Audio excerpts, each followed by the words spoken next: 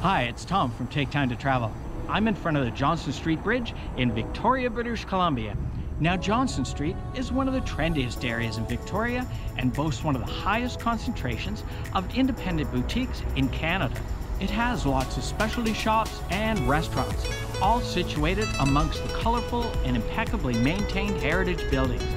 Both day and night, Johnson Street looks absolutely stunning and is one of Victoria's most photogenic locations. The street's history dates back to the founding of Victoria and also includes Market Square, which is a unique open-air downtown shopping area, which we'll also be checking out today. Let's have a look.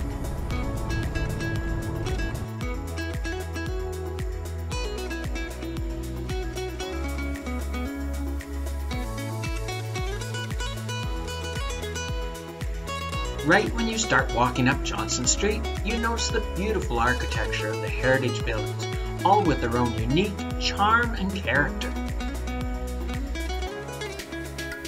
As you walk by bustling cafes, there's lots of very stylish fashion boutiques and shops.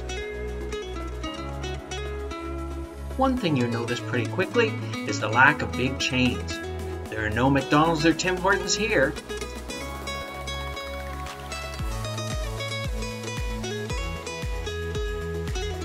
I thought this tiny barbershop was pretty cool. There is even a specialty chocolate and candy shop.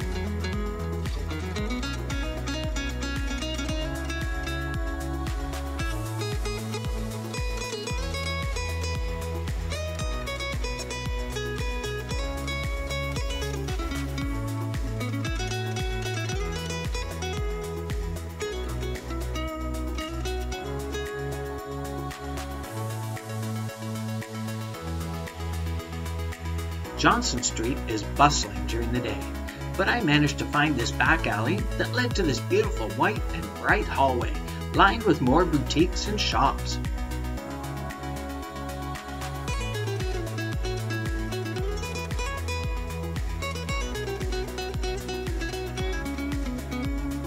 On this side, the boutiques had 2 levels, which just looked so cool.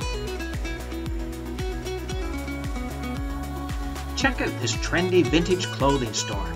It had brands like Supreme, Polo, Louis Vuitton, Fendi, and more.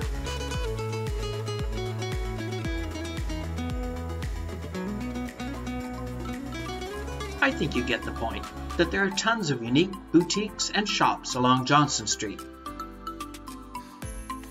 So let's head over to Market Square.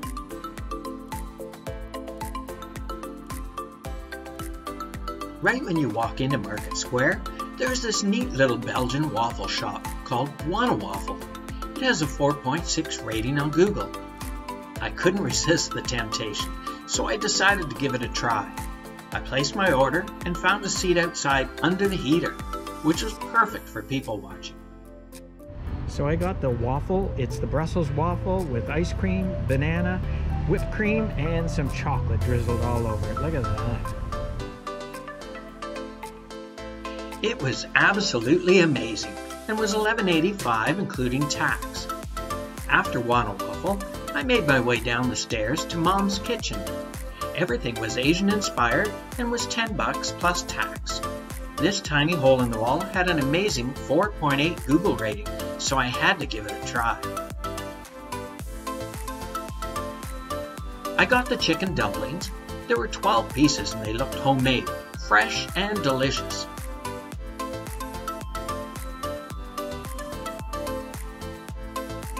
It tasted really good too. As if I hadn't eaten enough yet, I decided to try the Cuisine Vegetarian Restaurant. There was a line out the door when I went. Inside, the restaurant has exposed brick walls and a very cozy feel. They have a pay-by-weight buffet with lots of amazing vegan and vegetarian options.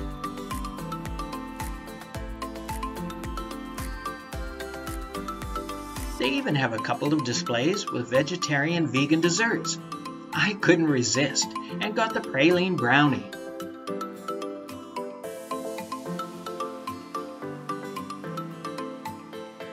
The seating area has hanging plants and the walls are covered murals of natural landscapes.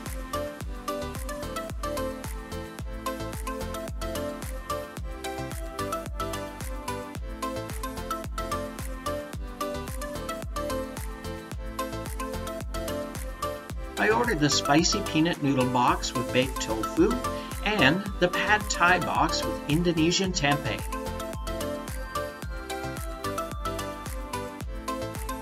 Both of them tasted great and were $10.50 plus tax each.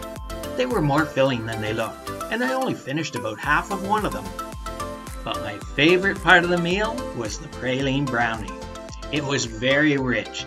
The brownie was topped with crumbled pecans and drizzled with chocolate and caramel sauce. Oh man, it was heavenly. Overall, this place was pretty amazing, and I would recommend coming here even if you aren't a vegan or vegetarian. Heading out of the Green Cuisine restaurant, I make my way into the center of Market Square. I love the old brick buildings all the way around. It reminds me of the Distillery District in Toronto.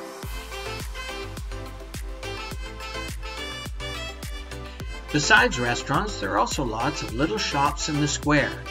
There's even a microbrewery.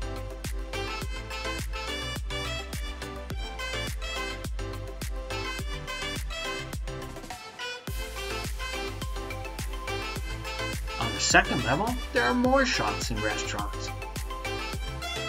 AYO Eat is a bright little Indonesian takeout restaurant in the corner on the second level. With a 4.8 Google rating, I had to give this place a try too.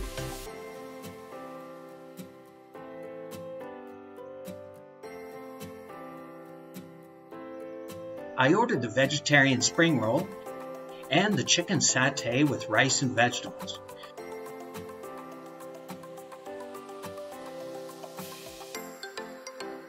Both tasted great.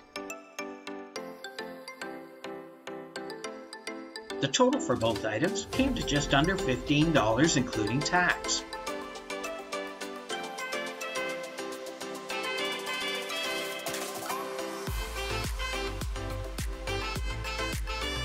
That's definitely enough food for a while. Let's head out of Market Square.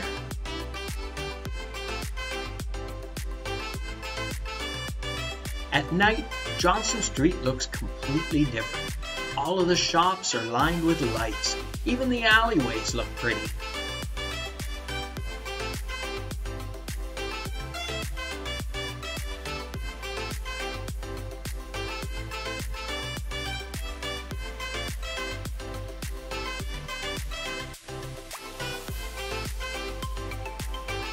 Johnson Street at night is truly beautiful.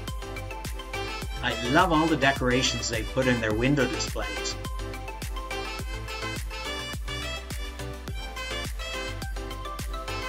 Walking down the street makes for quite a memorable experience.